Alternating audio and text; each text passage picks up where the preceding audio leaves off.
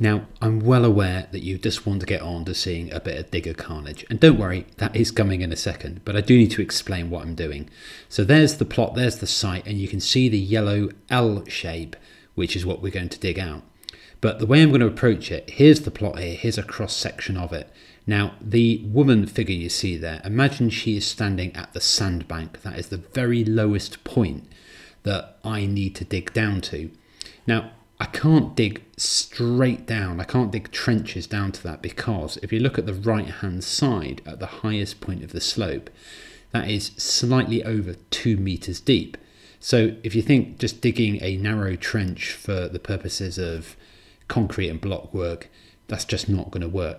So we're going to have to do it in layers. So as well as having to excavate down to where the top of the concrete is there, we're also going to have to dig down and bank up where the footpath is. Remember, I've never really used a digger before, and it's a massive excavation. Let's crack on.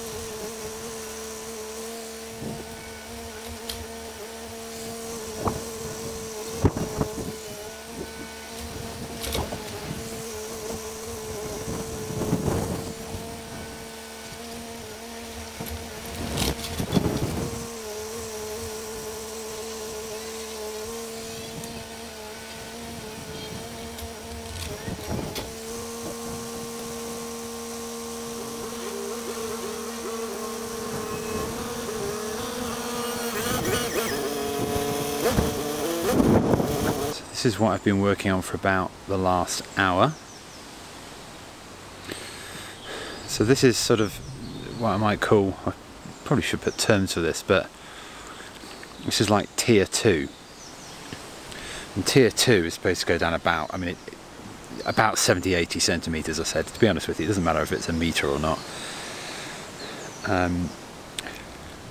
At the minute, this is about at the point of the cut there, that's about 80 centimetres. Now I've got to take that all the way back. I mean, not quite to where the digger is, but not far off it. So there's a lot to come out. So I don't want to go any deeper than that. I just want to start taking it back now. Okay, so work goes on, digging out what we're calling tier 2.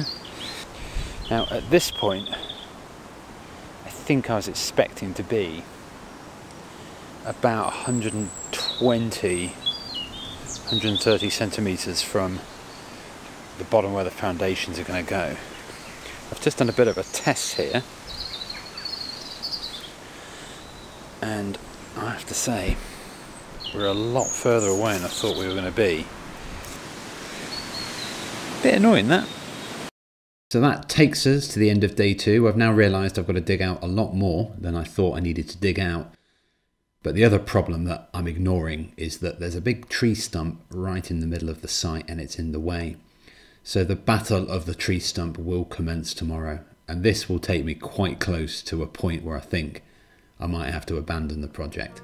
Anyway, that's coming up next. Hope to see you then. If you could like the video, I'd really appreciate it, and if you could subscribe, then that means you get to see the next parts as they come up.